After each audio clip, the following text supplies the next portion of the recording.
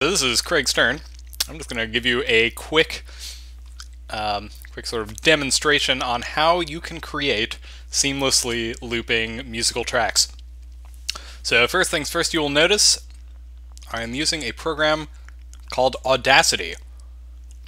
Audacity is freely downloadable from the internet.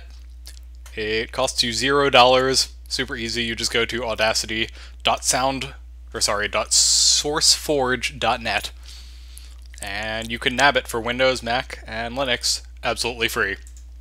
It's a super great program. Given that it's free, I'm a fan. So, first thing you need to do when you want to loop a track is you're going to just zoom right in and find the very start of where the sound begins for your track, and then you are going to zoom out and select everything that happens before that moment and just hit delete on your keyboard. You're just going to delete it so that the track starts immediately when we hit play.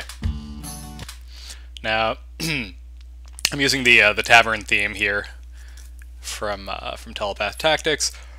Let's say we want it to loop kind of near the end here. Like, let's say right there we want it to loop. So here's what we do. We get everything after that point. We just hold down Shift and click at the end. Control X to cut it. And then we're going to go back to the beginning of the track. And we are going to do the following. Go to Tracks, Add New, Stereo Track. This will create a second track for us to work with. It's just like a layer in a visual editing program. Then we're just going to do Control V. Boom! Easy as that.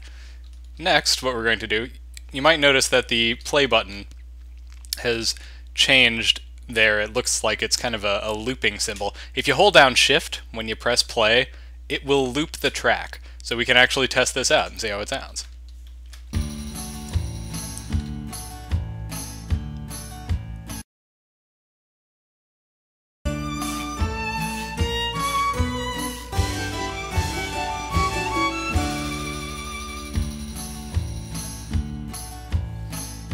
And there you have it, the seamless loop.